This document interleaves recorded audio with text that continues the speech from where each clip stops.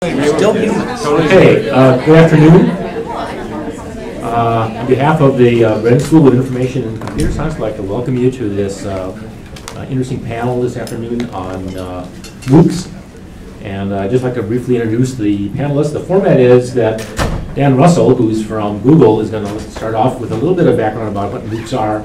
But then the three people we have, Dan, Scott Klemmer from Stanford and soon UCSD, and Chuck Severance from Michigan, have all taught MOOCs, and they're going to share with us their experiences of what went well, maybe what didn't go so well, and so on. Each of them for about 10 minutes or so there'll be plenty of time for you to ask questions and for have some more general discussion. So without further ado, I'd like to turn it over to Dan to get things going. Thanks, Gary. So my talk is going to be a little bit of background about MOOCs, in case you don't know or haven't seen them in the New York Times or and skywriting in the sky or somehow have missed what a MOOC was. I'll give you a little bit of background and then I'll talk about my MOOCs, my experience, the good, the bad, and the ugly. So first off, if you haven't heard the word MOOC, you've been living in a cave. Right? There's a lot of people. I know it sounds like a word that would be spoken by a Dr. Seuss character, but what it really means is massive open online course. And it's a terrible term. It will be a temporary term. Don't worry about it. Right? It's one of those things that will be over shortly. Just have to sort of live with it as a transient term. But what is a MOOC? There are a lot of different definitions of MOOCs. We're going to be talking about our MOOCs. We're not going to try to cover all MOOCs across all space and all time. To first order, what it means is we've got some content in short video chunks that we present. You participate with massive numbers of other students who then all participate and you all kind of go through the content together. So what this looks like schematically is you get a short video presentation. You get a question, maybe some stuff to work through. You post stuff to a forum. You get a test at the end. You maybe graduate, maybe you don't. It's a bunch of little tiny chunklets, okay? All then organized in sort of little sort of macro elements that you go through with an order of a couple weeks, maybe 10 weeks, whatever. Obviously, mostly at this point, they're kind of patterned after regular courses. My class, for example, the course I'll be talking about is a 2-week class. So it's not a typical 10 or 12-week class like you'd see in a university. But increasingly, we're starting to see small MOOCs, mega MOOCs, 2-week MOOCs, 5-session MOOCs, 200-person MOOCs, 100,000-person MOOCs. There's a whole bunch of different kinds of these things coming up. I'll make this clear in just a second. I'm going to show you some real examples. The big players in MOOCology right now are companies like Coursera or edX or Udacity. I put mine up there, Course Builder. This is an open source platform for building MOOCs from Google. There are others out there in the world. What's interesting is that there's a huge amount of sort of surge going on right now. Udacity makes a great move. They just announced that for $7,000 you can take their classes online with Georgia Tech and get a master's in computer science. You have to pass the tests. Okay? But assuming you do that, you can actually do that. And increasingly, you're going to see more and more announcements like this as this kind of stuff becomes more and more popular. edX, of course, is the coalition that started with MIT and Harvard and other sort of Ivy League schools you might have heard of. Udacity started with the Sebastian Trun and Peter Norvig class coming out of Stanford and Google, and they're now a separate company. So those are the main players right now. All of them offer some suite of options, some suite of classes like this. So here's a typical catalog. This is from Coursera. In the middle, you see our buddy Armando Fox's class, Software as a Service class. So there's a bunch of different kinds of classes. And currently, it's student's choice, right? You can take these things, you can sit in, and it's just basically free-range learning. You can go, you can attend, you don't have to finish, you don't have to show up even. But it's interesting because I started this about almost exactly a year ago. And I was teaching people how to search. I'm from Google. People, turns out, are not that great at searching, so I help them learn how to search. And I go and teach classes like this. And I would go and teach a class like this. Okay, everybody get out your laptops. We're going to search for cicadas of Central America. And you would open your laptops, we'd go through a problem like that, right? So my boss says, you know, it's great that you're teaching 3,000 people a year. Good job. You need to scale. This is what happens if you got to scale. So I think 3,000, and he says, no. You need to think arena-style teaching. So I think it's going to be like this. You know, the rock star model of teaching online. Yeah, it's really crowdsourced to the max. You know, everybody is holding up their iPhones with pictures of Twitter feeds and so on it. But instead, what we did is we thought, well, how can we do this online? Because that's what we're good at. We're good at building stuff online that will scale massively. So in some sense, when we started thinking about this, there's really nothing new about online education. It's been around for a long time. So in particular, at a university far, far away, a long time ago, there was a system that actually had green on black graphics. Remember those? I know you guys in the back, the young ones don't remember that stuff. But at the University of Illinois, they had mainframe computing. And in the 70s, there was a bunch of work done here at Irvine by Alfred Work and so on. But there's a lot of stuff out there.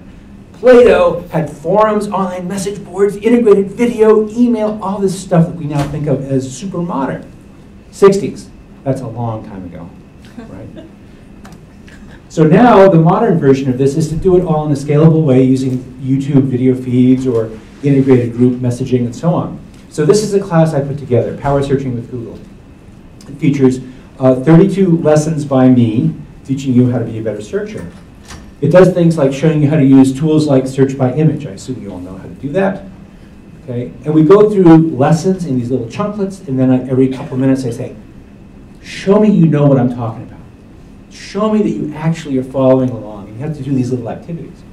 Now, one of the cool things we stumbled across, a great pedagogical tip if you're building a MOOC, is to do this. Okay, you see that thing in red? For class 2, lesson 5, the activity is to discover something and post it to the forum. If you have 100,000 students in your class, that means you get, roughly 100,000 people posting to the forum, and it gets really busy really fast. And it gets very exciting at that point, because all of a sudden, students start to see other students, and they start posting questions to the forum. How does this work? And someone will answer. And so all of a sudden, it becomes social. Now, one of the interesting things that we did in our class, because we're Google, because we're a software company, we developed it like software. So what this means is we did usability testing. How many of you have been in a class that obviously had never been usability tested? Right? Yeah, me too. Most of them, in fact. And so we added this idea of actually running usability tests, bringing people in, and then you see all the people in circles? Those are my people. They're actually watching the people, the participants, the users, going through the material, and they're writing down every single thing they don't understand, everything that went wrong. And we then fixed those bugs. We iterated rapidly. We did the whole 9 yards. Classic software development style. Don't you wish your teachers had done this? Now, one thing that's really interesting is classically, your professor comes with a PowerPoint deck like this and talks for an hour. And you have to refactor. Oh, wait, that's a software concept. We have to refactor the content to fit into these different modules. So they fit, and they present an interesting set of concepts in a couple of minutes, fits into a larger arc of a story, and it all becomes like a Dan Brown novel. You need the cliffhanger to get you from one module to the next. Okay. Now, what's fascinating about this is that if you have lots and lots of people in your course, how do you know when you're starting to succeed? There are a lot of measures. I'll show you some in a second. But one is when people set up Facebook groups for your class, and they don't tell you about them. That means you're winning. Okay? You also start winning when you discover that Pirate Bay has a copy of all your videos. Fantastic. Okay? So this is a kind of sign that we're succeeding. Another sign of success is when you measure pre-class to post-class, sort of classic test, and you get a curve like this. Fantastic. Mean here is about 40% improvement. Effectively, we're doubling the student's ability to search. Rock on, okay? We've done it. Now, one of the things that you'll hear about from the other speakers is when you have large N, you're doing real science, right? You can actually start to see how people behave, how people learn. And so there's a dirty little secret that I've never seen published in an educational journal anywhere, which is that little red triangle. What does that mean? It means that some people scored worse on the final than on the pre-class test. Okay? Yeah, they were guessing in both cases. They guessed poorly the second time.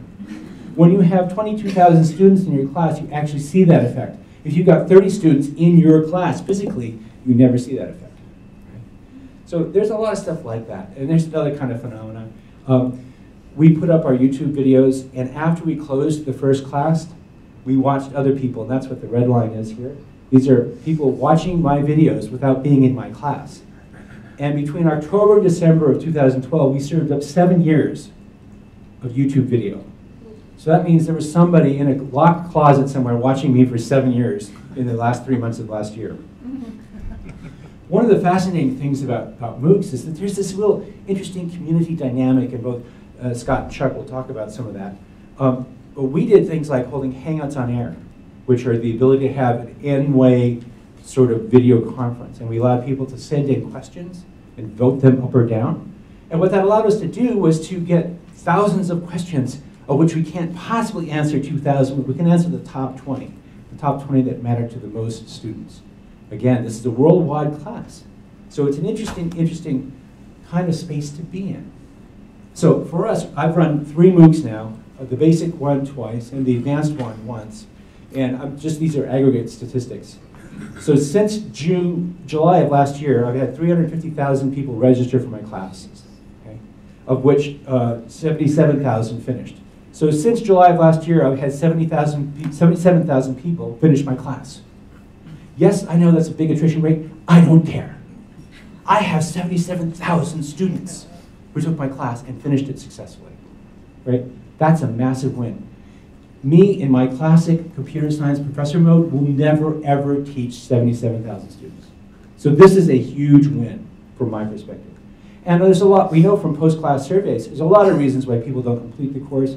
The first order, I understand, life intervenes, stuff happens, right?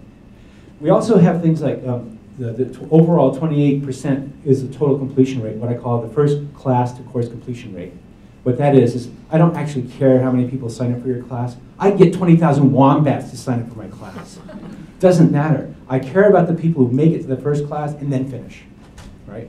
Because you always get a roughly 50% attrition rate between registration and first class attendance, okay? So we also had things like, would you promote this, would you recommend this to someone else? We got 4.5 out of 5.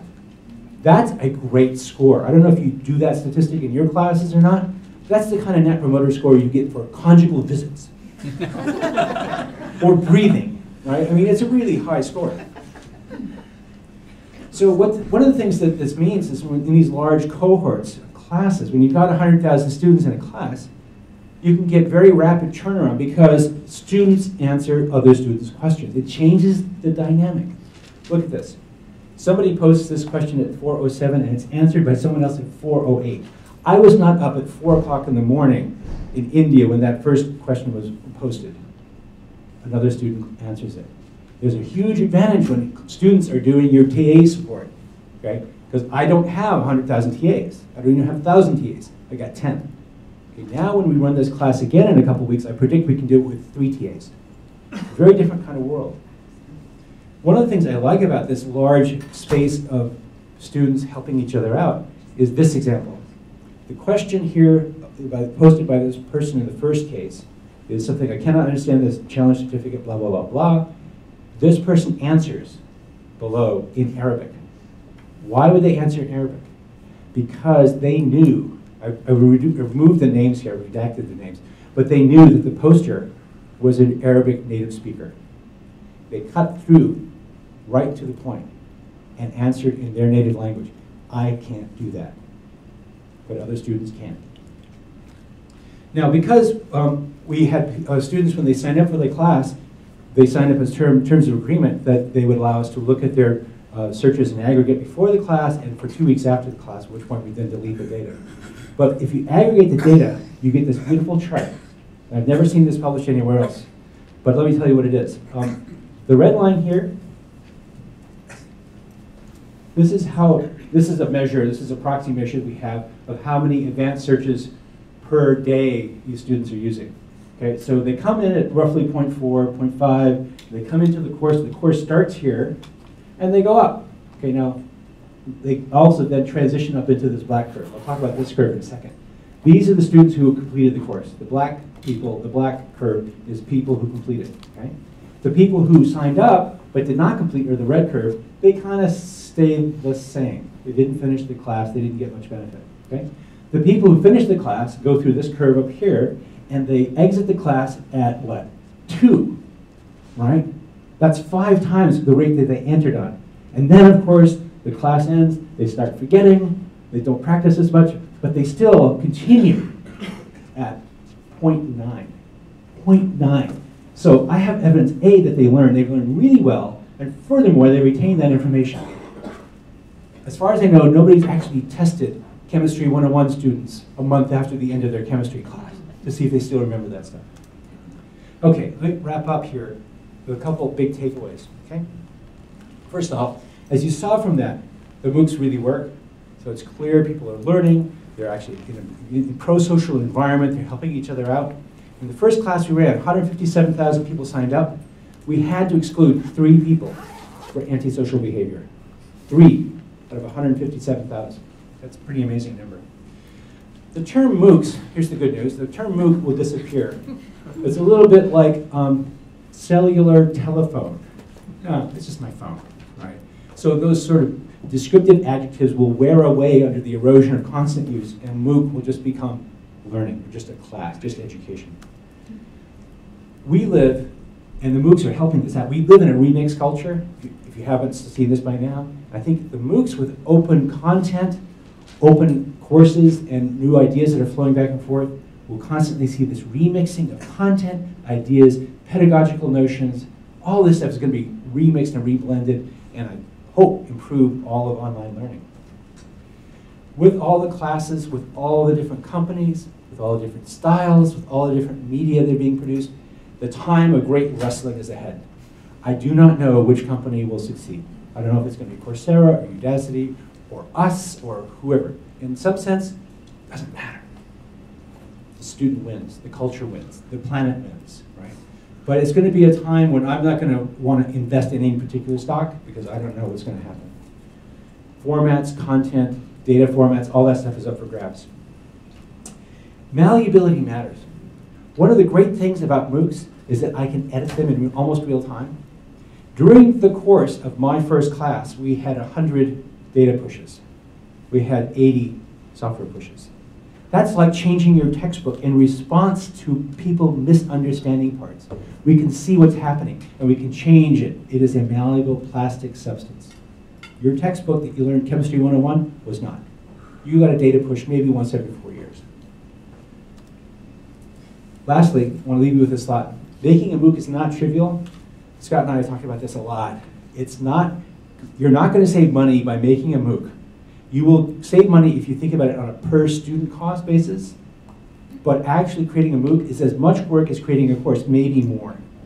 It's actually a lot of stuff to get in place. The video, the software, the assessments, the rubrics, all that stuff. It's not an easy knock them out of the park kind of hit.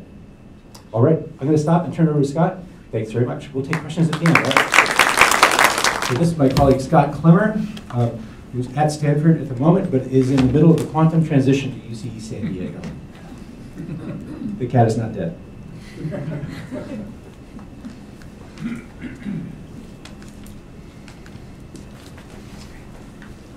Dan and I were we ran a symposium together. Dan roped me into joining him at the Higgs conference in January, and somebody asked us the question, so we've been seeing a bunch of these ideas for 2 decades or more, as Dan pointed out.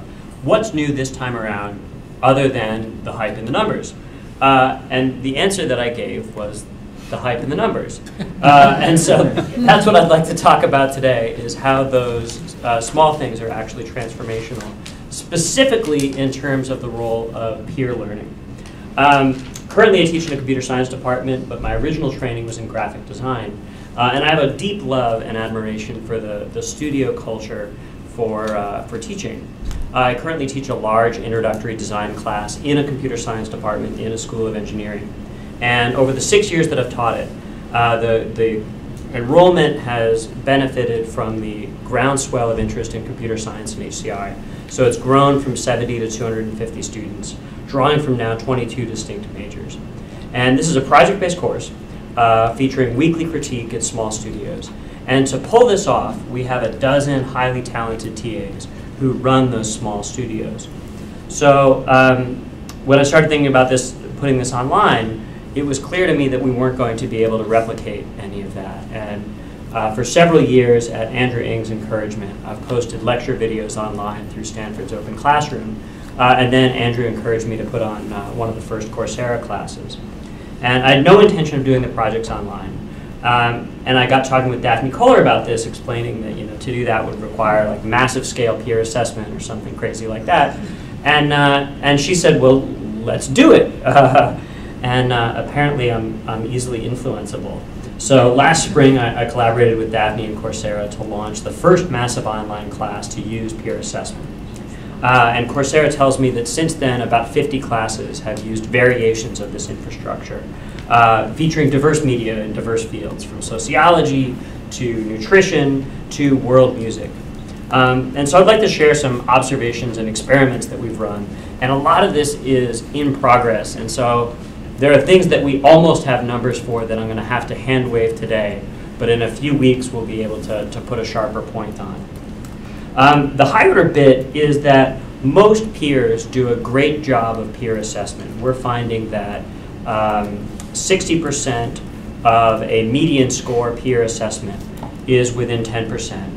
And this is for online classes where the ultimate goal is either a binary pass-fail.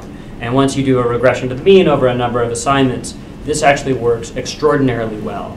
And this Gaussian looks a whole lot tighter for in-person classes where you may need more fine-grained success in terms of assessment. And students really love it. When we ask people, how much did you learn from doing peer assessment, people reported an extreme skew to the high end in terms of the learning value of peer assessment. However, it doesn't work automatically. There are a number of techniques that we employed that turn out to be extremely valuable. And so in order to get peer assessments to correlate with some ground truth measure, you need to have a number of principles. And so today, for the first time, I'm sharing with you the 7 habits of highly successful peer assessment. And I'm gunning for a really schlocky title because I think a number of people have tried peer assessment and gone, it doesn't work. And when we've looked at it, it's always been because one and often more of these things weren't followed. So in order to get peer assessment to work, you need to have a per assignment rubric.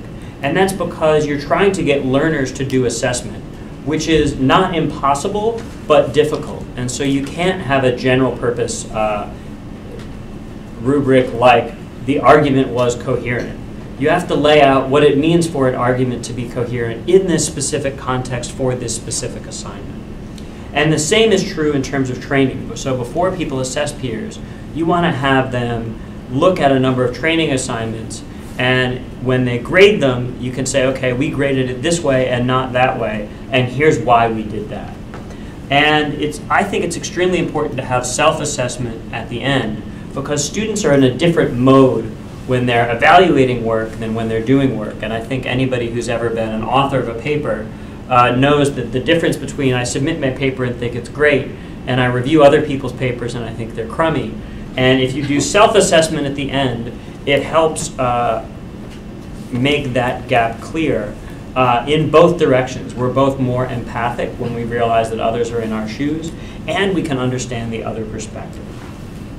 If you're going to do this, you want to gather staff grades or some other measure of ground truth so that you know how well it's working. Otherwise, you're flying blind.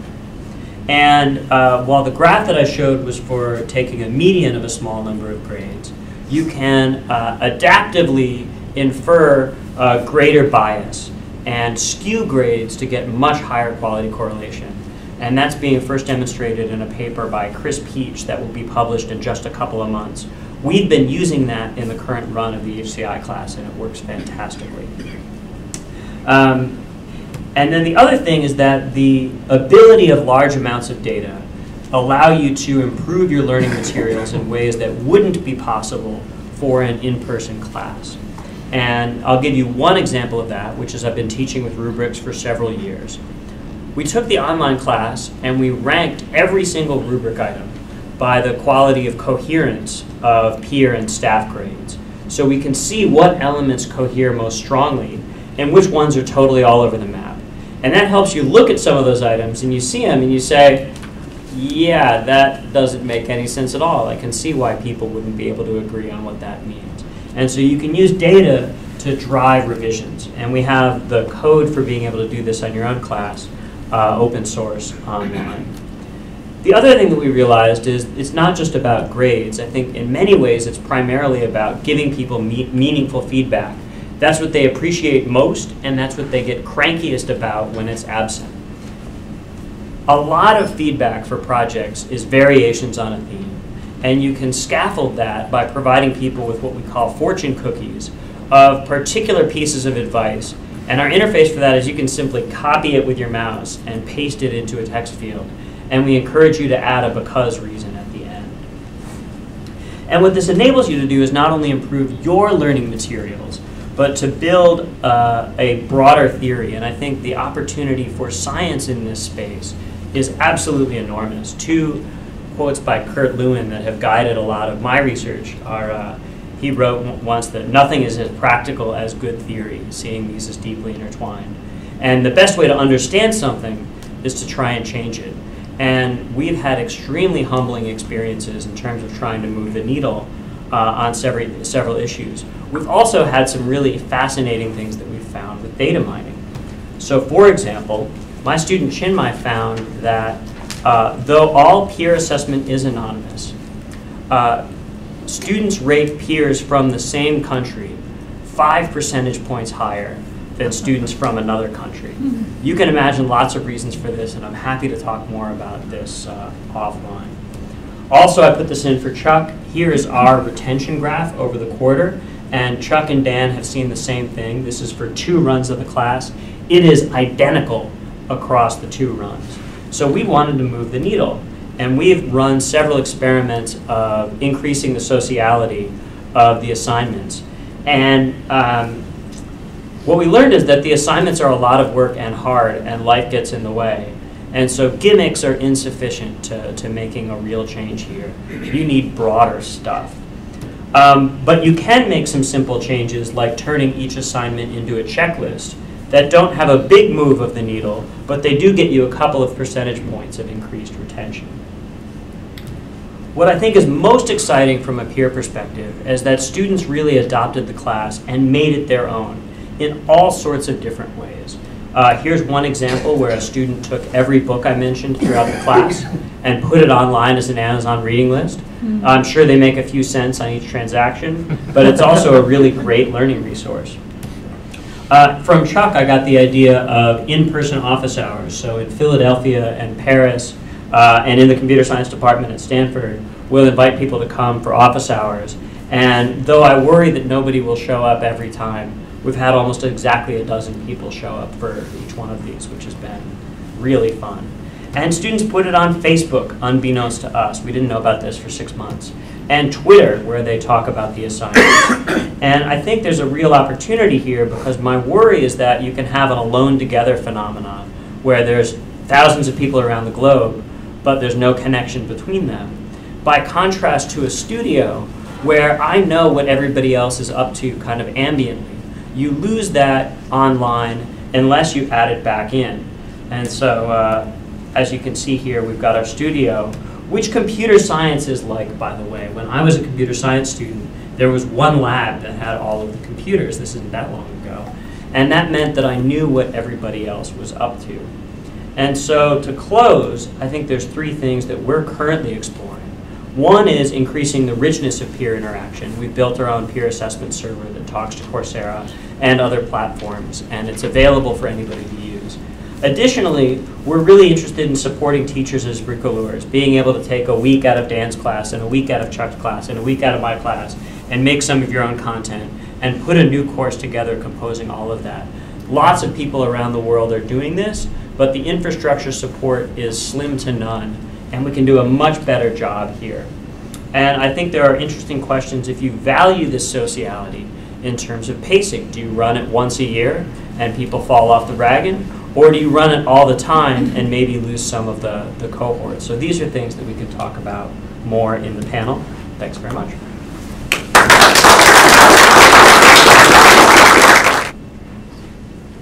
So I'll start by saying that nobody has mentioned what I think is the single most important impact that this MOOC movement is going to be. And that is, before I started doing my MOOC, I took Scott's MOOC. I didn't do any of the assignments.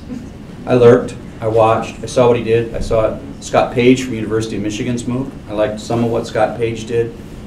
Scott Klemmer had this kind of very transparent, open thing that he did at the end of his class where he gave a lecture of what worked and what didn't work, and I just looked at every single slide, and I said, thank you, for both the things that worked and the things that didn't work. So Scott has borrowed from me, but Scott was really an inspiration. There is just no way that I would go to Stanford from Ann Arbor and sit in the back of his class and learn from his pedagogy, right?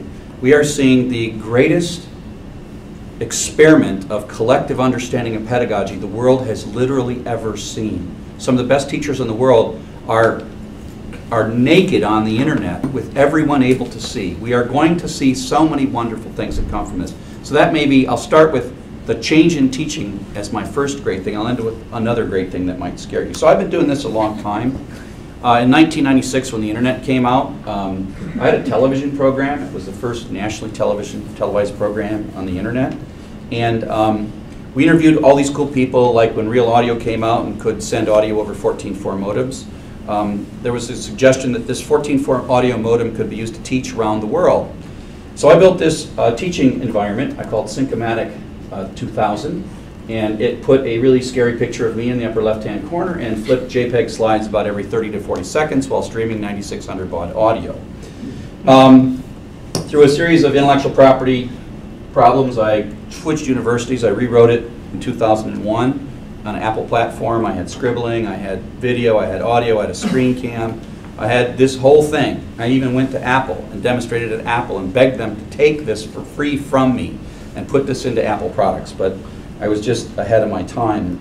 And then I took a brief detour building the Sakai open source learning management system, thinking that that would, if I could just convert everyone to be using a single learning management system, then I could finally deploy my video-based teaching techniques in that. And then I realized that after 7 years we had a 3% market share, and it was going to take well longer than the rest of my life to take over the entire market learning management systems. Then I briefly went into doing computer standards, so I could go plug stuff into Blackboard and Desire to Learn and Angel and all these other things called Learning Tools Interoperability. Did that for a while. And then finally, Coursera comes into existence, and I get to go back and actually do what I really was started to try to do well over 15 years ago, where I was trying to teach online using this new thing called the internet back in 1996. And I picked a topic that I had unique ability in because I had this television program. And in this television program, we would walk around with really crappy old little high-8 cameras and stick them in the face of Tim Berners-Lee and Robert Caillou and all these people that were doing these things back when it was tiny. And so I had all this really cool footage from a long time ago. So I'm like, hey, I should just do a course on history of the internet because no one else on the planet has the same stuff that I've got. And I now have this column in IEEE Computer Magazine where once a month IEEE Computer flies me around. I'm like a reporter, which is really kind of cool. And I fly around, I do a video interview, and I'll get all these famous people like Bob Metcalf. There's a party like next Wednesday. Dan, are you going to be at that? There's a party next Wednesday at Park for the 40th birthday party of Ethernet. Can't make it. You going, Scott? Just sign up. It's really going to be cool. There's like all the cool people in the world are at the Suffolk Park, obviously, which is just kind of up the road from you. So I picked this class, which is just like a fun class. And so they talk about rock star teachers. I want to be a rock star teacher. I come from a television background. I'm picking a class that I'm uniquely able to. I turn the whole thing into a reality show as much as I can. So I try to make my class fun. I try to make taking my class fun. I'm trying actually, the secret that I'm trying to do is convince people that technology is actually cool, particularly for people who hate technology, right? So this is kind of a gateway drug for trying to want to learn more about technology, and I'll talk about that. So Scott said about what's up new, is there anything different other than the hype and the numbers? And that's partly true, but I think there's something also interesting. So if you're a University of Michigan student, for $3,500, we will rent you one of these chairs for 3 hours a week for 15 weeks. And I stand up in the front, and I'm about this tall, right? And my slides are about that big. And you can't hit the replay. And if you watch me start doing Facebook, you lose track of what I had to say. A lot of my students watch me on a big screen TV, which means I'm 3 feet away from them. I'm this tall, and my slides are perfectly wonderful, right? My slides have higher fidelity in Italy than they do in the same classroom that I'm teaching. My slides have higher, you would see my slides better if you were in Italy right now rather than here, okay? So there is something different. YouTube, Netflix have made it so that I can send HD video to all corners of the planet, or at least most corners of the planet. And so, yes, I started out by putting a picture of me in the upper left-hand corner, and yes, you can learn, but this is a much more engaging environment. So I've come up with this sort of teaching style where my cat walks in. So I had this situation where the cat walked in, and I tried to make it fun, and the cat sort of walked around, and I showed the cat, and I introduced the cat, and I tried to teach the cat something about cryptography in this particular slide. I try to make it really fun for everybody. And I coach other teachers to try to be as open and fun-loving and really enjoy it, to make the students really look forward to the classes. Scott mentioned numbers. These are the retention rates for my class. I taught it twice, and the first time, the top line is the number of people who watched the lecture in weeks 1 through 7. The number of people took the quiz, weeks 1 through 7. Second time around, number of people watched the lecture, number of people took the quiz. The weird thing about this, and we were talking earlier, that all these curves look the same. I thought that I'd made lots of mistakes in the first time, and that's why the curve was the way it was. I didn't make those mistakes. I think I did a much better job in the second time, and the curve is the same. And so I think that it really is some law of physics that just says if you're not paying $3,500 and life, you have to make priorities, and people just go away, and they don't feel good when they leave. But I think that we should stop, as Dan said, kicking ourselves for this retention rate. I think another thing that that's important is the age, that I think it's correlated to retention rate. And a lot of these people already have an education, right? And so they're not hungry. They've already got a bachelor's degree, some have a master's degree, some even have a PhD. Over half of my students had a master's degree or higher. And of course, they are all over the world, and that's fun. You get to do some fun visualizing. Now, one of the things that's kind of interesting about this is I try to create a class that's very personal and very, very engaging, but I also feel very lonely. And I felt this even in 1996. The students were really, I was funny, I would tell jokes, they got my jokes, they would make fun of how I drank coffee all the time, they still make fun of how I drink coffee all the time, but I was lonely. And so this is where I invented the face-to-face office hours. They think I'm like the nicest guy in the world for coming to Barcelona. So I've done this all over the world. I've not yet traveled specifically, but I've been all over the world because I get a lot of invited talks and go a lot of places. And I videotape them all, and then I send them all to the class. And so I'm turning it into a reality show, basically. And I don't understand why, like, duck hunters are on, but I'm not. I mean, I should be on television. And so the funny thing about this is they don't care about the class. They don't really ask me about the class. They ask me about Coursera's business model, is one of the things that they ask me about. So I'll just give you a little bit of what I tell them when they ask me about Coursera's business model. They're like, what's going to happen? So there's this race to the tipping point. In a networks class, like Lada's class, you'll learn about things like network goods, where the more people that have them, the more valuable things are. Like if everyone has an iPhone, it's more valuable because you can like borrow stuff from people. Coursera is the way ahead. Coursera, this is old, they're probably closer to 3 million now, going at 300,000 a month. edX has 500,000, Udemy has 500,000, Blackboard has one of these things. But think about this. It's not unlikely that Coursera will have 10 million users in 2 to 3 years. They have 25 employees. Let's just say of their 10 million users, they find a way to get $10 worth of revenue for each user. 10 million users, $10 of revenue. Simple multiplication. That'd be $100 million. The simple division is 25 employees. That's $4 million of revenue for every employee. Merely making $10 off of every student. So this is why Daphne does not need to monetize right this minute. What Daphne needs to do is to get to 10 million people as fast as she can, right? If she tries to make a bunch of money off of these people and then stops the growth, that's going to ruin things for her. And so this is an exciting time. The other thing that's cool about Daphne's business model at Coursera is that the universities are doing all the production, and she just has to keep the servers running. So she doesn't have to have 300 people. She can keep it 25 people and make $100 million without too much. It's not unlikely that she could make $100 million in 5 to 6 years and still have a staff of 25 to 30. That's a pretty comfortable way to enjoy your life, right? So the numbers go up. So one of the things that's a criticism of this whole thing is that there's a bit of elitism involved in it. I'm lucky. I was at one of the first 4 schools. Scott was also lucky. He was at one of the first 4 schools. And it was very elite, right?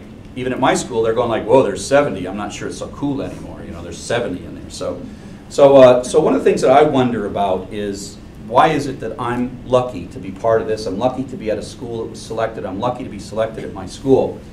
And so I was really excited when Stanford started this thing called Class2Go, which is an open source MOOC platform, and that's going to me, democratize the ability for everybody to give MOOCs. And so I came back very excited from my meetings at Stanford about the Class2Go, which is now kind of merged with edX. And I went back to the University of Michigan, and I talked to my vice provost, and I said to her, we should have online.umich.edu. And she goes, well, that's a great idea. We should probably have a faculty committee talk about that for a while. And that's really what administrators, when they really are going to tell you no, that's really loosely translated is, you'll hear the word no in 2 years. So I know that, right?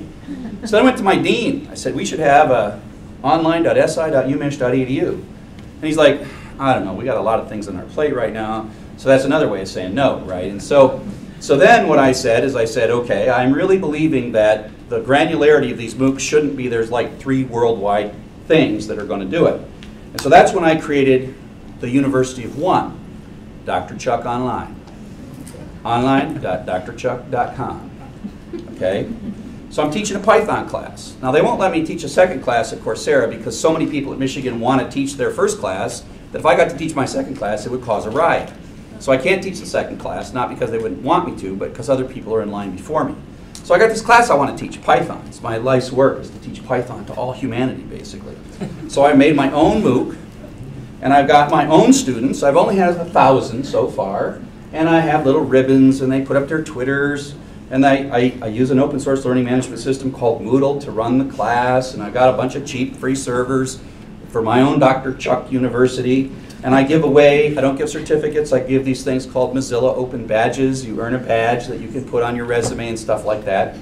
Like, I wrote this thing in like 3 weeks over Christmas break because I needed it by January 1st, and there we go. The other thing that I'm doing in this class that is not really part of the core of these MOOCs is open educational resources. So I really want to move away from me being the rockstar teacher teaching students. I want me to be the rockstar teacher to teach other teachers how to be rockstar teachers. Not only do I want those other teachers to be rockstar teachers, I want to be those other rockstar teachers to teach in Russian. Right? I want to create rockstar teachers teaching in Russian. And I don't want to use the examples of baseball batting averages when they have a sport of cricket in South Africa and they really don't care about baseball. I want them to be able to change it. So this course is all Creative Commons, all remixable, everything, top to bottom, video, everything. Now here's another interesting thing. I have a business model too. So I put all my videos up on YouTube. And I was making $65 a month off of advertising while I was teaching my Python class. I averaged $5 a month on my YouTube advertising, so I went way up. So like $120 I put in my pocket for teaching a free online class, right? I'm going to start moving my Coursera videos to YouTube as well. I can like really start pocketing some real change here. So I'm a little entrepreneur. The other thing is like people took my stuff and created a class on this thing called peer-to-peer university, which is like the weirdest educational form of thing. You go to the end of the course and you like have to post a thing that says, here's my evidence that I suggest that I finished this course. And you got to wait for 2 other people to get there and give you a thumbs up. It's kind of the ultimate in peer certification. So my stuff goes up there because it's free and open education resources. I'm going to run a course on Blackboard in this thing called Course Sites, which is free as online. And I just got asked by a guy from Russia if he can start doing a Russian class in the Russian National Online University. Like, okay, people are starting to get it. Okay, so I will close there. Hopefully but I have one last thought. I started by talking about how this is going to transform teaching is the most important thing. A lot of people, if you read, talk about how it's going to transform the university. I believe it's not going to transform the university at all. I do think it's going to transform students, and in a way that I think you might not understand. And I think this is things that we should worry about more than the change to higher education. And that is, when we start admitting people in 10 years, are we going to sort by the number of Coursera certificates that they have? Mm-hmm. So all of a sudden, just coming in with a 4.0 GPA from high school won't be enough, right? To get into an elite school, you're going to need a stack of these things too. Now, think of what mom and dad are going to behave like from 6th grade on. once it becomes the truth that just going to high school and getting a 4.0 is not enough to getting into high-quality university, it's going to make life's kids pretty damn miserable by the time it's all said and done. And I'll leave you with this one last thing. I had office hours in Austin. One of my students, she's so funny. She's an older lady, BBS type, right? She's like was in BBSs in the 70s and had a bunch of kids, and now she's nerding out again. And at my office hours was Jeff Young of the Chronicle of Higher Education.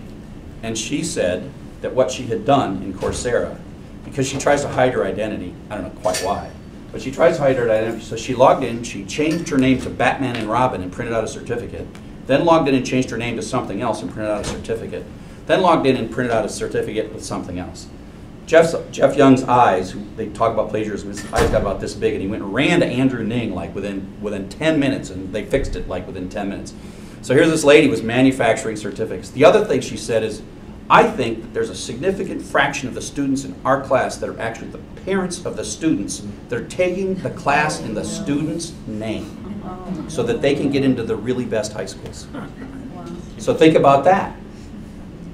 Okay, well I will stop there with sort of some exotic notions to get us all thinking that it's not just necessarily what the people in the press are talking about. So thank you. Okay, get all the panelists up here, and now it's your chance to ask them questions.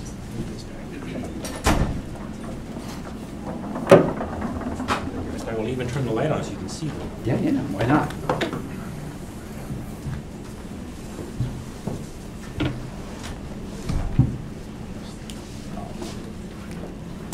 Fire away. There was an article a few months ago in the communications of the ACM, the title, "Will MOOCs Kill Academia?" You said so a minute ago that you don't think it will change universities much, but why is that? It seems to me that people can get a free education this way, and they may not want to pay $15,000. Is that a question for Chuck or for all of us? That's all. All of it. I think let's go down. Okay, so for the video, the question is about will the ACM has this article about will it change education? So I completely disagree with you. Good. I think it's going to radically change education, and you mentioned one of the ways. I think, in fact, the interesting data point here is that Harvard Business School, you've heard of them, have outsourced their accounting classes to BYU. So, for example, this remix culture, this malleability, the fact that one would like to take a week of yours, a week of Scott's, and a week of mine, I think is going to actually drive education to be very diversified and very spread out over the planet in interesting ways. So, for example, if I'm in a community college and I have a bunch of not very great instructors, or maybe I've got better instructors at XYZ community college, why would I take a crummy course from a guy at Harvard, right? So I think, in fact, the effect you're talking about will happen, but I think it's actually going to have the effect of requiring great teachers to step up. And rather than taking a crummy course from a professor at my institution, I'd rather take a much better class. And I think one of the big changes is going to be the credentialing mechanism is going to radically shift in the next 10 years. So I think that's one big implication. For me, the most exciting part of the question, what is the future of a university, is that it forces you to ask the question, what is a university? And technologies in general have a disaggregating effect, where stuff that used to be clumped together can all of a sudden be pulled apart. And it's easy to think about a university as a bundle of lectures. But I think at most top universities, the in-lecture time isn't the majority of the benefit of a university. At Harvard, for example, especially, it's a co-located social space, and accrediting institution far more than it is a lecture hall delivery mechanism. And so the benefit of being able to be in a class sitting next to Dan and Chuck and Gary will be equally true whether or not the video of that lecture is available online. So I think at the top universities, in the short term, the co-location benefits will remain the dominant factor. I think that what Daphne talks about from Coursera's perspective is their sense is that it won't necessarily be top universities or bottom universities who are most impacted, but rather it'll be ones that ignore the changes that are underway. Correct. And I think what's extremely difficult about any sea change is trying to figure out how to experiment and prototype without just running around trying everything under the sun. And so I think we don't know where we're going, and the hard question isn't so much where are we going, but let's try something now, but not try everything now. So I think I've probably been doing educational technology teaching online longer than anybody up here, and I've just heard this too many times, right? And X is the end of education as we know it. I will say that there are things that are going to change. Higher education is not going to go away, and this is not going to be a theme park. This is still going to be UCI 100 years from now, right? So UCI is not going to go away, and there's going to still be people here. I mean, Scott, what you said is co-location is still valuable, even if the information. So I think the place that will see the greatest change is in master's degrees. It's really difficult to do a PhD by clicking the next button a million times on a computer, right? That's just not how PhDs work. And interestingly, bachelor's degrees don't work that way either. And so when I meet a freshman, and I'm their advisor, and then I go to our graduation dinner with them, and their mom and dad hug me and say, I can't believe what you did to my child, because they left my house as a complete loser, and I see them at this graduation as such a strong young woman with a great job at Cisco. I didn't think they would ever get a job, right?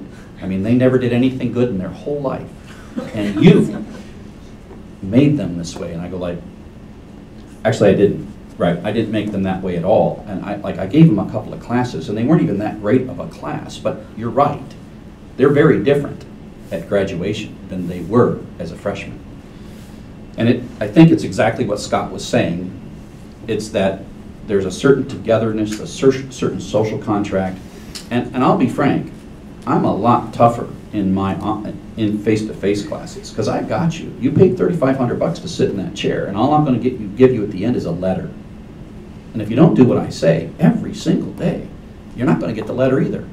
So there's a certain kind of response to pressure, and the need to take 5 classes at the same time, and the consequences of failure, right, that I'm not sure we can exactly replicate. It's so little about knowledge. If I watch the transition from 18 to 23 and watching amazing 23-year-olds graduate and lost and confused 18-year-olds show up, it's not just the lectures and it's not just the quizzes, it's not just the assessment. But I do think master's degrees could be dramatically harmed, and in particular online master's degrees might completely be destroyed.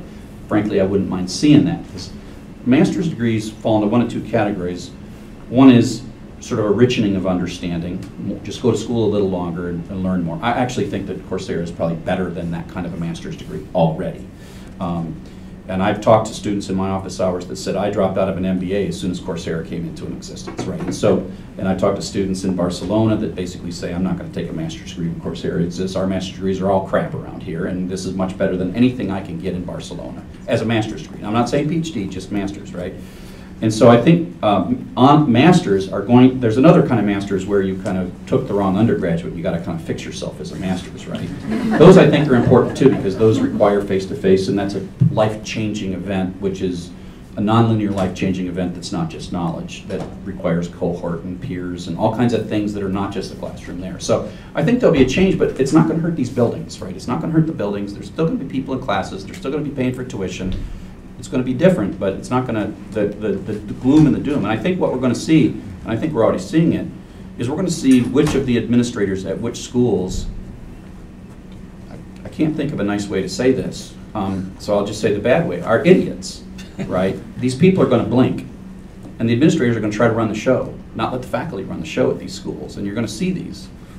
We're seeing just a couple in the last couple of weeks where the faculty are kind of like under the thumb of some horrible administrators, I think, and they're going to prove what's wrong about the fact that you can't replace it. So I think that there's going to be, horrible failures where people try to follow the notion that education is going to change dramatically, so we're going to change dramatically. And it's like, no, you just broke yourself. That's what's going to happen. I want to. Oh.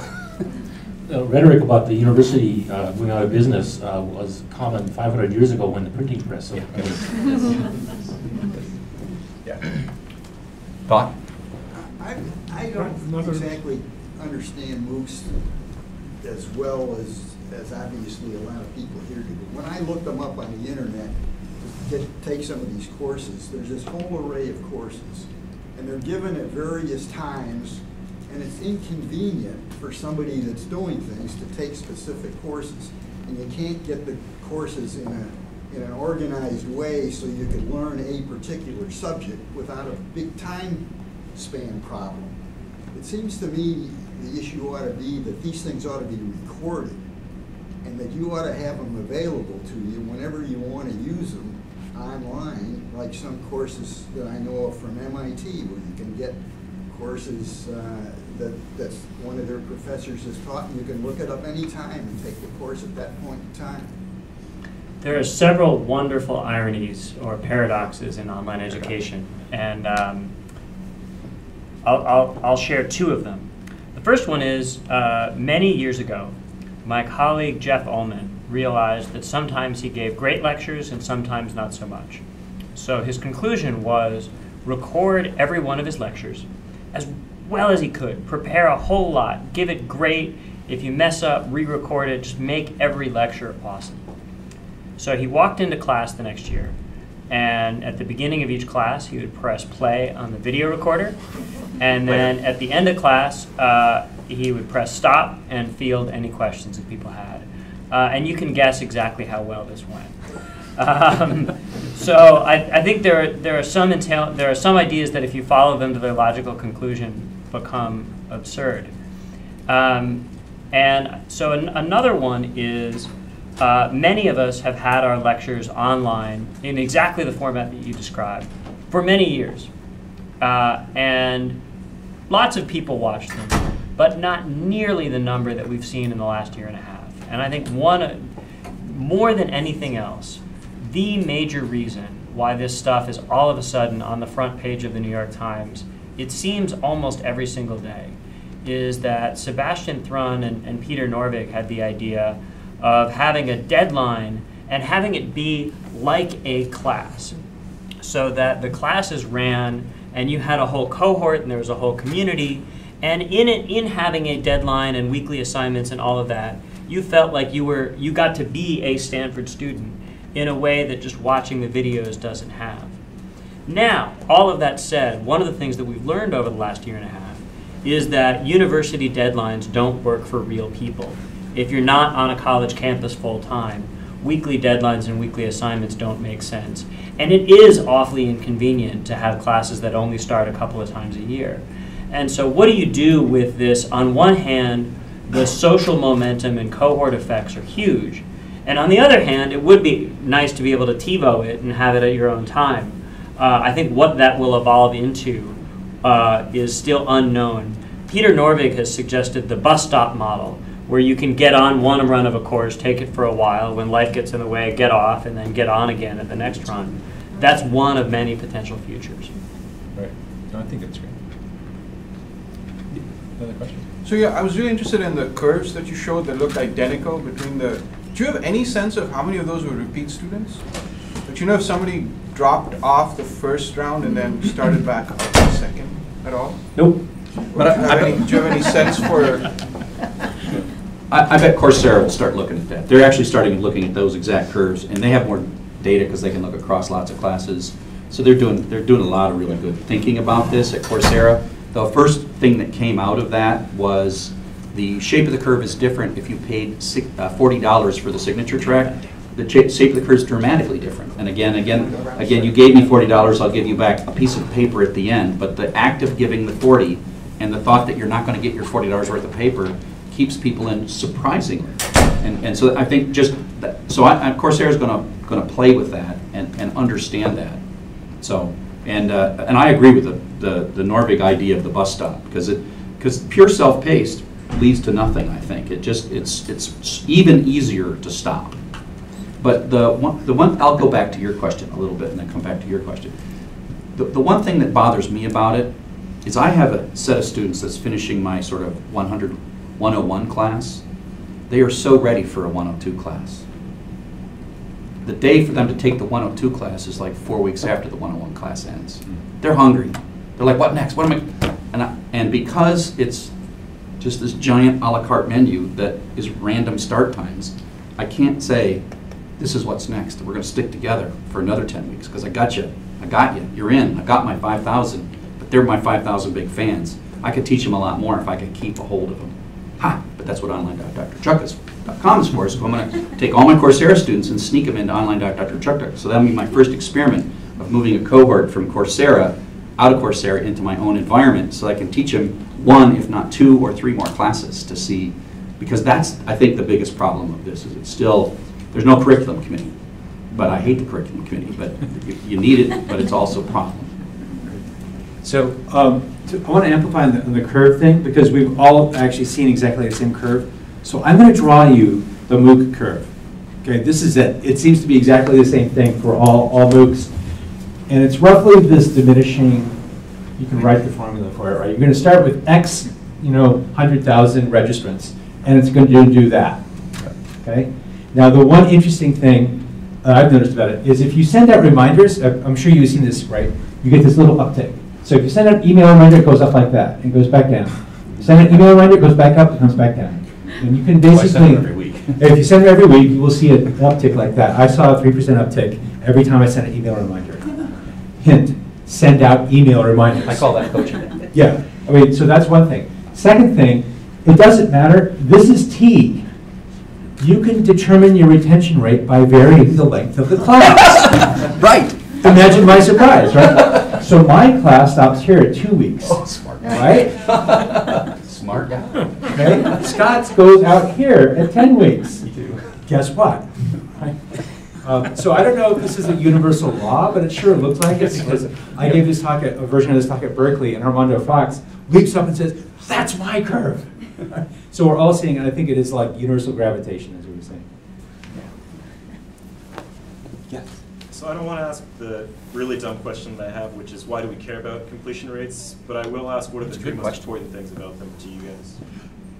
So Mark Sanders at Stanford's online learning office pointed out to me that if Amazon made all Kindle books free every day, and then we watched what rate of books were completed, it would be low. But the total number of pages read and literature absorbed would probably go up. And so what we may want to do is take the integral and just look at the area under the curve. For individuals.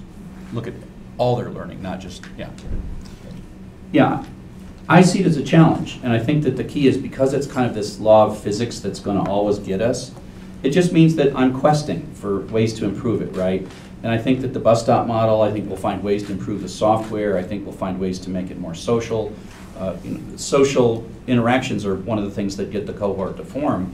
But the software kind of doesn't help it very much, right? And it kind of fights it. But the students form social groups, Facebook, on their own. And so I think there's a lot to learn. And so to some degree, we can change it's not going to change the shape, but we can change the constant. We can struggle. Right. And I think it's worth it for us to want to struggle to improve it, to say, oh, I'm not done yet. I mean, if my curve goes straight, I mean, like, okay, I'm done. I mean, I'm just going to hit the play button at the beginning of class, right? And so I'm just glad that I'm struggling and have so much room for improvement, and even a tiny improvement is like a major success. And I think that's neat. I think that's actually a neat thing. But in terms of, Dan kind of said it in his talk, who cares how many started, right? And there's also like 10% who just watch it and don't take a quiz. I mean, they think of it as entertainment, right? And that's really kind of cool all by itself. So these are really great comments. So I actually have a data point for you. We did the class the first time, and this was the curve right here. And then we went through the bug list and fixed every single thing I could find, hundreds of bug fixes. And we basically ran the second course, and it was like this.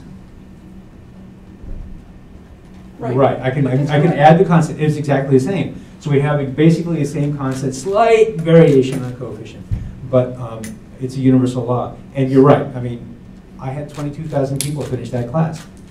I'm sorry about the other, 80,000 who had, life emergencies or couldn't get into it for something, but that's a fantastic number, so happy with that. Let's go with Walt. Okay, so another place where there's a broadcast style of information transfer is television. Okay, and television production is very now today is very adaptive, and they do a lot of paying attention to market share. They reshape content based on focus groups and what have you. And educational television, of course, was tried a long time ago and seemed mainly to target K through 12 rather than 13 through 18 plus kind of a thing. So is it likely that we're going to start to see kind of a potential emergence or convergence of, as Chuck pointed out, sort of the entertainment aspect of education coming in, by which I mean one way how University X will compete with University Y for their MOOC is they're going to have a bigger production budget. They're going to have, if you will, more attractive lecturers, whatever attractive means, kind of thing, taller, shorter, older, younger, smarter, whatever.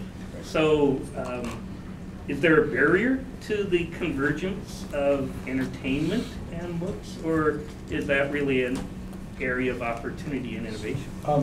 Yes. Okay. If I get Brad Pitt to give my class with the same intelligence and energy and passion that I do, he is going to beat Ben Stein giving that same class, right? So yes, personality matters, production values matter, but by the same token, in a class like the ones I do, at least, where we have to churn them over every so often because the world changes, it's not like Chem 101 where redox reactions are going to be the same 100 years from now. But in my world, in my search class, I have to change the content every 6 months. Okay? So I keep the production values relatively low because I need to reshoot them. Yep. Okay? So that's, we actually have a set of variables here.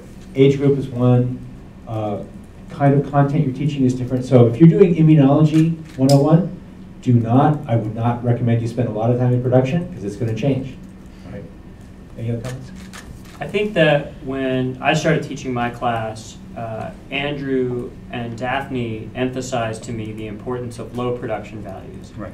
And so I actually made the production values on my class crummier than would have been my natural inclination. And I think there are two important reasons for that. The first is what Dan pointed out is, I'll add on to it, which is not only does the content change frequently, but it's not at all clear to me that we know how to run these classes right. And as Dan sees these classes as a software development pipeline, through my own lenses, they're a human-centered design process. And your first prototype should be quick and dirty, not too flashy. I think the other thing is that when the production values are low, there's a media psychology effect where it conveys that the content is what's important. And though I believe that fancy production is inevitable, there's an advantage to being schlubby with a webcam because it conveys that you're there for the passion of the content. So I think it's production values are low. Low production values that seem low but aren't low is really the sweet spot of the situation. So I have a light, simple light, to make sure that there's not shadows under my eye. I have a really high quality microphone. I make sure that the sun isn't behind me. I do all these things to make it look effortless, but not look ugly, right? And so at the same time, I've got a home studio and I've got an office studio so that I can just chill out and say, you know what, I'm gonna knock out a 20-minute one right now. I walk in, I'm comfortable, I'm relaxed, I'm really, what the media psychology thing you were talking about is really, I'm just a person. I'm not CNN. And I tell people, don't try to be CNN. Don't try to read a teleprompter. Some of those intros of Coursera, the most dreadful video ever, because they wrote them scripts. Professors are horrible at reading scripts, right? They're horrible at reading scripts. And people are like, you were great in that. And I'm like, it took me 40 times to get the intro video right. It takes me 1 time to do a lecture. It takes me 40 times to write the intro video because I had a teleprompter. And I'm like, oh, you're great. It's like, but I'm not a CNN anchor. So I tell people, like, sometimes you lose your train of thought, and you're supposed to lose your train of thought, because actually the student's losing their train of thought at the exact same moment. And when we pause for a purpose, right? So don't even edit out the stops and the mistakes. Now, that doesn't mean that, like, you get something completely wrong, you don't want to fix it, but you're supposed to become a human, and you're supposed to be a peer to the student rather than sort of like a god, like CNN or you know, Anderson Cooper. Like, I'm not Anderson Cooper. I'm not trying to become. I want to be more like Kim Kardashian or Snooki. Somebody they think about is like just somebody they hang out with, and try to create a peer-like relationship. And too high production values can get that. But you do want to fix little things like shadows under your eyes and bad microphones. And some of the Coursera classes that are most dreadful look like someone's pasted the poor professor against the wall, chained them somewhere, and is not going to let them go until they're finished. They look terrified. It just does not create that kind of a relationship. But it then becomes entertaining, just like reality TV is entertaining, because it has faux bad production values, but it has high production values that you still see what their faces look like, and they don't have shadows under their eyes. But it just kind of looks like it's an informal interaction, and I think it's got a, you know, so that I think that's important. The last thing I would say is you talked about who, right? Are we all going to have to become Brad Pitt? And the answer is, not everyone who teaches college currently is really suitable for their own MOOC, but college professors at elite institutions are actually pretty funny, pretty articulate people. There's a lot of them that are really funny. And that's what we're seeing, right? Oh, like, whoa, who's this Princeton person? Oh, they're pretty funny. Oh, the way this guy runs his poetry class, that's just like, that's inspiring, right? So we're the Brad Pitts. We are. We're the stars already. We're good at what we do. And our craft has been honed in classrooms for a long time, and we got to not lose what we're actually already good at and we're already crafted. So these universities went out and picked the 20 or 30 kind of articulate, reasonably coherent teachers, and so we already have done a talent thing, and there are people that are never going to make it on these campuses. But that doesn't mean that they're bad teachers, it just means they're not suitable. So I think we're going to find thousands and thousands of existing faculty are perfectly suited for this. We don't need more talent than we already have, but not everybody is suited. All the way in the back, I saw a question. Yeah, no, I had a question. I know you're here to promote this, right? Or But I was wondering, there are obviously certain kinds of courses for which this is not very well suited, and I would like to have you reflect briefly on the kinds of courses that you already know that they would not be well suited for. Very quickly, my hunch is that the gamut is larger than one would initially think, but that different domains will require different kinds of transformations. One lesson I did learn is that I think HCI design is a particularly good topic for peer assessment, and I didn't realize that originally, because its knowledge proposition is fuzzier than 3 + 4 = 7, but sharper than what constitutes success in modern poetry. And while there have been great successes in modern poetry, it's, I think, more challenging. The greater the aesthetic component of a field, the harder it is to do peer assessment, as just one example among many. Dan. Yeah. So last week, Gary, Scott, and I were in Paris, and I took a cooking class. And I learned how to make croissants. And I recommend this to you. And B, I love MOOCs. C, it will not work.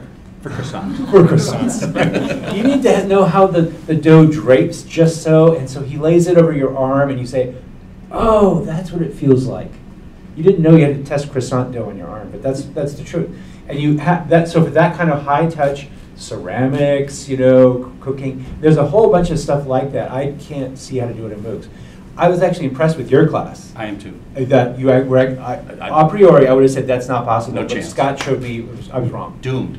Yeah, that was exactly what I thought. So kudos to you for that. But croissants, nah, not so much. I'll argue with that after Chuck's piece. Okay, so I think that there are some classes that change who you are as a human being. They are such involved experiences that you emerge different. like people at University of Michigan who take this C++ class called EECS 280 are different human beings when they're out than when they're in. Or they've changed their major, either one, right? But there's something to it. They're changed. That course changes who, it's not just like, oh wow, I can regurgitate some more stuff. They're a different person.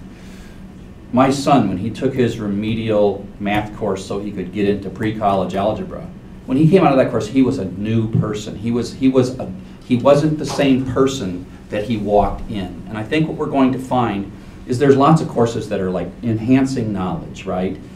But there are other courses that are changing who you are, that are like just kicking you up a level, that just like you could never do this and now you can. And at that point it's really difficult to change who you are in a basement clicking the next button. Because there's just not that moment where, and you have to kind of be with somebody, a teacher, a mentor, somebody to say, you know, I'm sitting here next. Oh wow, I'm a genius all of a sudden. And it's like, there's so much you can learn and so much that can be done. But I think these life-changing classes that might be 20, 15, I don't know, and they might be in K-12 as well as higher ed, but I think it's going to be difficult to get these things where you come out different than you went in. Not just smarter, but different. Shoshana Zuboff writes about an idea called activity-centered knowledge. And one of her examples of this is in a pulp plant, that when paper factories were more manual, you would dip your hand in the pulp and you could sense whether the chemical mix was right. And her example resonated with me because my father was an engineer at a paper plant during the years when it went from being highly manual to more computerized. And so there's clearly something to feeling the drape of a croissant. Here in online education, we're seeing a replay of a discussion that we've had for many years about, for example, can or when can video conferencing and similar replace face-to-face interaction. And one of my favorite papers on this topic came out of the Olson's lab at Michigan about a decade ago. It's called Trust Breaks Down in Electronic Contexts, but can be restored by initial face-to-face contacts. Among other things, I give that to students as an example of a paper where I've never forgotten the take-home point. It's the title. And I think what you may see is that the first time you make croissants, you need to go there in person so you can attune to physical variables that you need somebody shoulder to shoulder with. But maybe you could check in with somebody later online. And so I think we're going to see more and more hybrid media approaches. So, I don't think you guys have ever watched Julia Child. Great example. She taught great cooking. And so this for me is why... There were millions of people that followed her and did exactly the same thing. Yes, and so this is why for me, I still think that there is no such thing as one rock star teacher teaching one rock star class and everyone is the student. This is why I am trying to excite other teachers, because the things that change lives are a nearby teacher with a no language barrier. I mean, also, just go down to like 4th grade. Even the flowers in a 4th grade book have got to be local. You can't take a United States 4th grade book and just change the language. You got to, because the flower, they're like, what's that? They've never seen that. So the more you get but that doesn't mean that we can't create content that can influence and improve teaching around the world. But it's got the lower it goes into kind of the cognitive steps that have to happen, the more it's going to have to be localized, and the more you're going to have a guide or a mentor or somebody close by. Yes. Could you expand more on like how you're fleshing out the certification process right now? Because in Coursera you get like a certificate. You talked about handing out open badges, but then is there anything like, say I take a course on like web development or something, and then at the end it just says like go on and make your own website and submit it to our community or something like that, or is like what out there is besides the badge and the certificate? Well, so for example, in my class, your final project is to make a website that you submit to a peer community and they'll assess it. There are many different strategies of certification. When I taught my course, my department chair, Jennifer Whittam, who taught the database class, recommended, don't worry about cheating or anything else like that. Focus on the students that want to learn. And I think there's a lot of merit in that approach. As Chuck mentioned, Coursera has recently rolled out a will watch your typing pattern and webcam and certify that it was you that submitted the assignment. But my experience has been when teachers and students get too bent out of shape about was it really this person, that distracts the focus from where it ought to be. So that's all true. And one of the things I think is going to, as I said earlier, will change most radically is the notion of certification and how this happens. Because in my class, one of the big surprises for me was that people really, really wanted a certificate. And it's a PDF file, you know? You can fake it trivially. Really, it's nothing more than that. And so I agree with what you're saying. You know, you should focus on the people who want to learn, because truthfully, people have been scamming SAT exams since the dawn of SAT. And it's not, you know, this is not a big revelation, right? So I think from my perspective at Google, hiring people, what's going to happen in 10 years, it's going to be less about which pieces of credential, artificial or true, you have, but whether or not you can actually pass an entrance exam. And I think that fundamentally changes one of the equations and expectations about university. The university is a resource of scarcity. We can only admit X thousand people to this campus. But in my class, and I can accept, oh, I tested up to 500,000. So there's no reason I couldn't do 500,000 students next week, okay? So then, what does certification mean at this point? There's no reason for them to not go all the way through to mastery. I don't care if they keep retaking the test. That's perfectly okay. I want them to be masterful. I want them to have changed lives. And it's not my job to fail them. It's my job to get them to be skilled. So I think that changes, right? One of the fundamental tenets of grading, of the way university classes are run. Suppose everybody could graduate with an A, 100%. It's just the amount of time they take to get there. That's an interesting change. Chuck's got to say something. I completely agree, and I found it just like Scott. I found it personally freeing to be kind of taken away from this like must measure to 3 decimal points of accuracy, some number that's a proxy for learning, right? Just it's so wonderful. I have stickers, right? You can have one. So I give my students stickers, right? I've tried to take this thing and make it physical because we humans still like to pile things up, right? And I think what we're going to find in the hiring situation that when people come in and start using certificates as you know, evidence of suitability for employment, they're not going to bring in one or two. They're going to bring in a bunch, and you're going to look at like, wow, this person spent like a year of their life, and they took 2 classes at a time, and they did pretty well.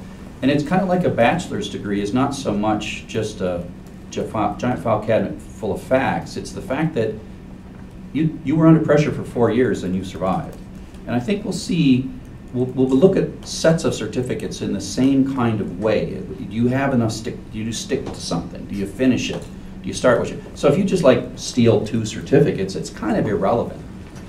But if you have a set and then a few skills that you can show that really that validates that, I think we'll find that people will start seeing certificate sets over a reasonably long period of time as a proxy for a bachelor's kind of education over time. And it's going to be the aggregate of them, much like an undergraduate degree is an aggregate of 120 credits, but really it's 4 years of dedication. We've got time for one more question. This is sort of a comment, though. I read an article a short time ago which made the point that one of the motivating factors why parents from an elite university want to have their children go back into that elite university is because they want their children to find a spouse of the same elite nature. So now this is, I have to think how this is going to... I can answer this one.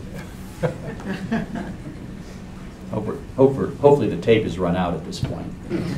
So interestingly, at the University of Michigan, and I said I don't like it when people say that the online is going to be the end of whatever, and that's because it's an apocryphal story that one of our college presidents at University of Michigan was alleged to have said that in 1996 or something that in a few years we will be issuing 100,000 undergraduate degrees and you will be able to get a University of Michigan degree with a cell phone on a camel in Arabia, right?